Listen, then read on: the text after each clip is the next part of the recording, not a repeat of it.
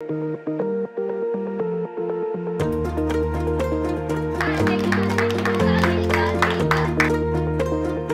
students look very much forward to the music program.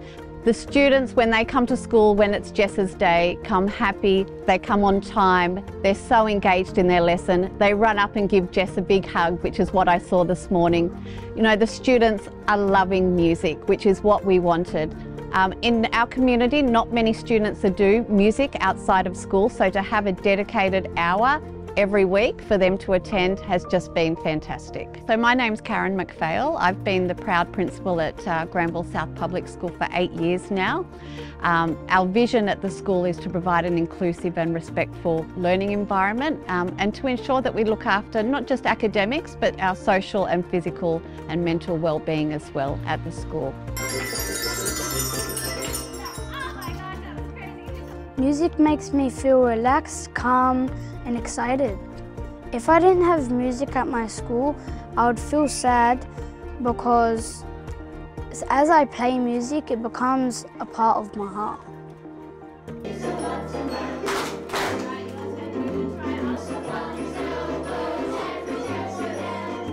My name is Jessica Marchant, and this is my second year with the Australian Children's Music Foundation, teaching at Granville South Public School.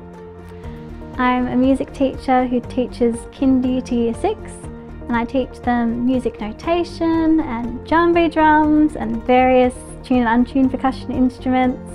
We've also done a little bit of songwriting and a little bit of singing.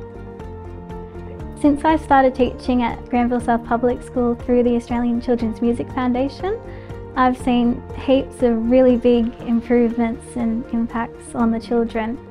One of them, for an example, would be the children who have English as their second language. There's a lot of students who come into the classroom and some of them, they can't quite even speak to me because they don't quite speak English yet and they're still learning, and there can be a really tricky language barrier.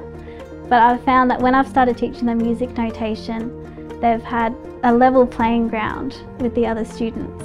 So they've been able to gain the confidence to go, oh, I can do this because everyone else is learning it too, and I know the answer. And they always have the biggest beam out of the whole class as a smile, and I give them a thumbs up to say, you got it.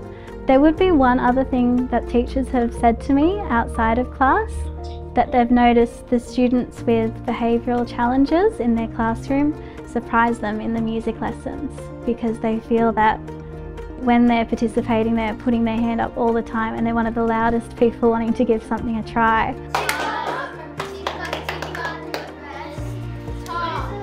Music makes me feel good because it calms me down on my off days.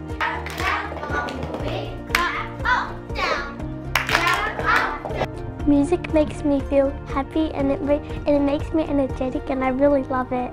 If I didn't have music at school, I would feel very bored and I would try transferring to a different school. If I didn't have any music lessons, I'll be sad because it's my favourite. The drums make me feel happy because you get to play with your friends while playing with it.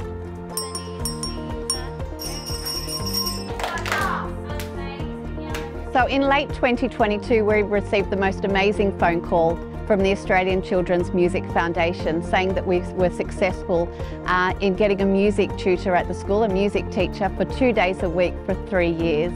You know, it's something that we would never have thought happen, and we were so very appreciative and so very lucky that our students get to have music for 1 hour a week, dedicated music time for 3 years. It has not only benefited the students because they get to come, they're engaged in their learning, they're engaged in the lesson, but it's also upskilling our teachers as well because they're in the classroom with the music teacher learning just as the students are. It really aligns with our school vision, and that's talking about the holistic child. And music is exactly that. It's looking after their creative, their social well-being as well.